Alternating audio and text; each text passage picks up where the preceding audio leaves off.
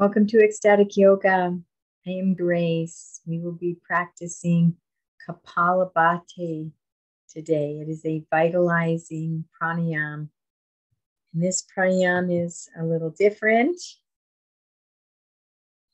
than some of the others. It's also called the skull shining breath. Benefits are it exercises the abdominals and the diaphragm, massages and stimulates internal organs, clears air passages. It improves digestion. It calms and uplifts the mind, improves blood circulation, energizes the nervous system and the brain, and clears the nadis, the energy body. Contraindications are anyone with a pacemaker or a stent, epilepsy, hernia, slip discs, anyone recovering from abdominal surgery, and pregnancy. Some modification variations is you can place your hand on the belly to feel the abdominal muscles contract. And we're keeping our awareness on the exhale. Let's talk a little bit about the skull shining breath. Kapal means cranium or forehead. Bhati means light, perception, or knowledge. Bringing light and clarity to the frontal regions of the brain. Focuses on the exhale and the inhale occurs naturally. The exhale is rapid and comes from the belly. We will be pulling the belly in towards the spine. The time allowed for the inhale is about double or triple the time needed for the exhale. It is important to keep your body relaxed. So you can be in a seated position with the spine straight. You can be in a cushion, a chair, or a block.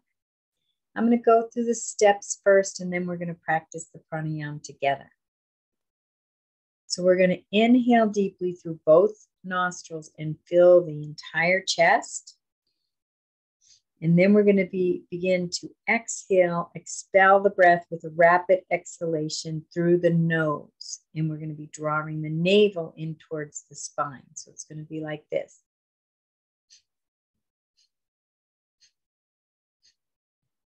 Allow the inhale to be drawn in naturally. Don't focus on the inhale.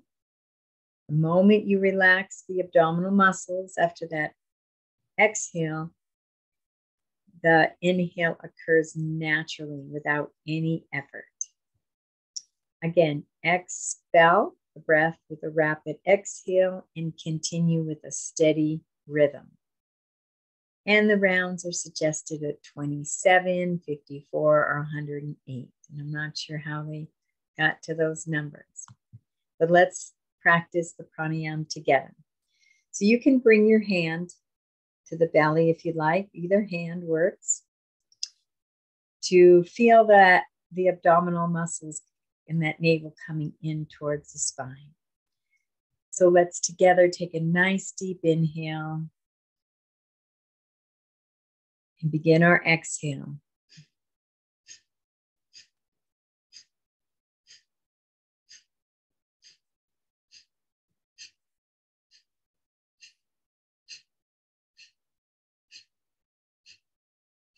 Couple more.